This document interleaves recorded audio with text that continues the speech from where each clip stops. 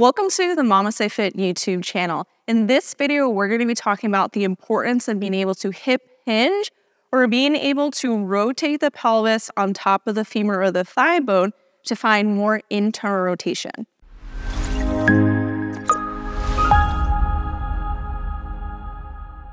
Hey, for those of you that don't know me, my name is Gina. I'm a perinatal fitness trainer and birth doula, and I'm one of the founders of MamasteFit.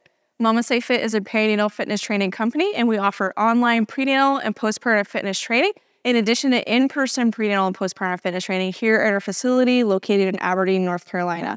And so we're unique in that we train people in person in addition to online. And so our expertise is perinatal fitness training. And so let's break down the importance of being able to rotate your pelvis on top of your femur to change your pelvic position. And this is something that we need to be able to do when we're walking and we're moving our body to change the way that we're distributing force through our body, through our sacrum and our pelvis.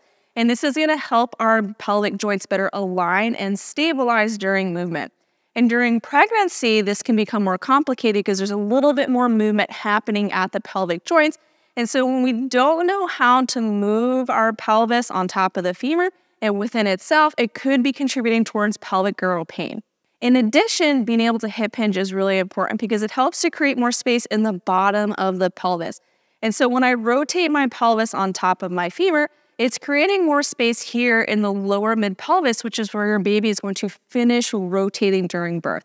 And so if you have difficulty finding this internal rotation, it can make it harder for your baby to move through the pelvis. And so let's break down two ways that you can figure out how to find a hip hinge. And so the first thing is, what does a hip hinge look like? Essentially, we're shifting our weight into one leg, and this is rotating that pelvis on top of the femur. And so simply, this can just look like shifting your weight into one leg. In this position, you're gonna feel more of a stretch here in the glute and hamstring, and the other half of my pelvis is rotating towards that front knee.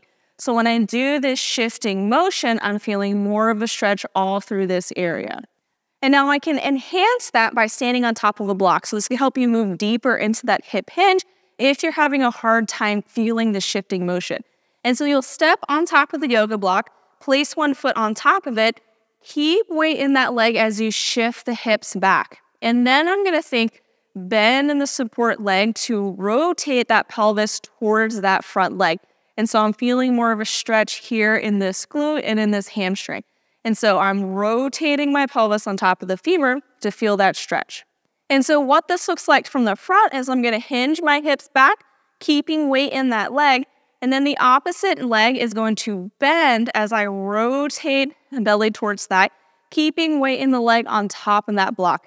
And this is going to be bringing me into that hip hinging motion. And again, feeling that stretch here in that glute and hamstring. Now, if you're still having a hard time feeling this with the yoga block, we can use some additional props such as a foam roller.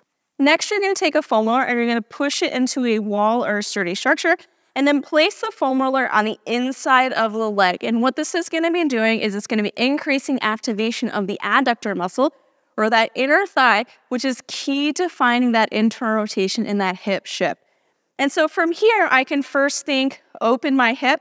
So I'm going to rotate towards the wall. I should feel this muscle back here tighten. And then I'm gonna rotate that pelvis towards that femur. And so I'm just rotating my belly towards my thigh. I'm gonna feel more of a hip shift through this leg. And I can just rotate back and forth there to feel the difference of this internally rotated position versus this externally rotated position. And so this is gonna help me find more movement in my pelvis and give me a sensation to seek in my other movements. After you get this isometric movement, you can add a little bit more. So I could take this back leg. If I need to, I can hold on. And I'm going to bring it over as I step forward. And this movement is bringing me in to internal rotation in this stationary leg. And so I can step forward, rotating my belly towards this front thigh.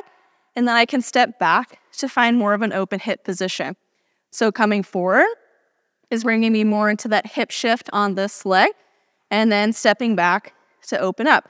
And so this extra movement can help you find more of that hip shift as well.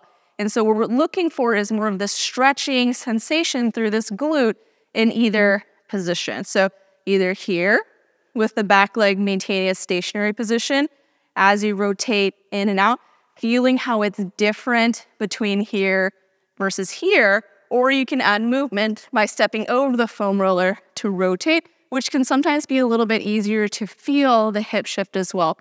And so you can drive the hip back and feel more of the stretch here.